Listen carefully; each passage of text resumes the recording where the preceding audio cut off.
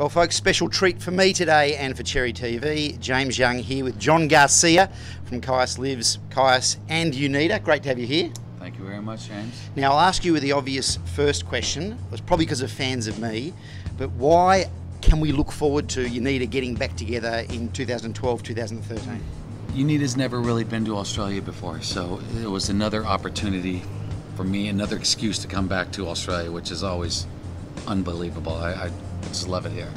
And two, there's a certain intensity with Unida and another type of vibration that I get when I play in that band with Arthur and Mike and Owen. Yep. So to revisit that again, years on down the line, I'm certainly welcome. You know, I welcome it in my gut because there's been a big void in there. So to play with Mike and Arthur again, it's been awesome, and you know, just to look forward to coming down here May 5th, AC/DC Lane Cherry Rock Festival. That in itself is awesome, and you can kind of check that off my bucket list. So I'm super stoked. AC/DC Lane, of course, you will be headlining the Cherry Rock Festival, as you were saying. AC/DC, do they have a place in your heart, in your record collection?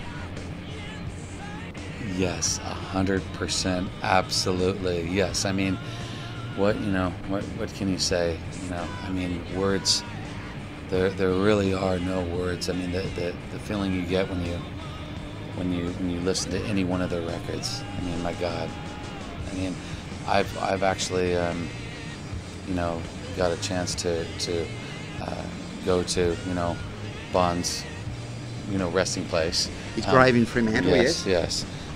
With Brent and Bruno and Kyuss Lives, and certainly hope to do it again with Mike and Arthur, and I know that they're huge fans as well. So, you know, absolutely 100%.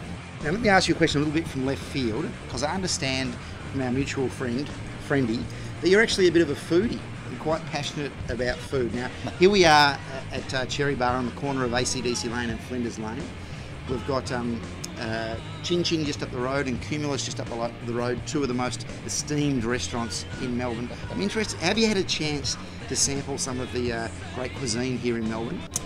You know, you're right, and I am a foodie.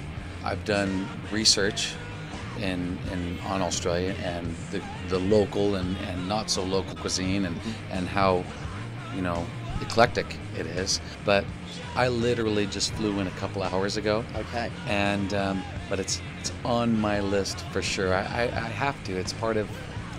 That's what makes being touring still fun for me.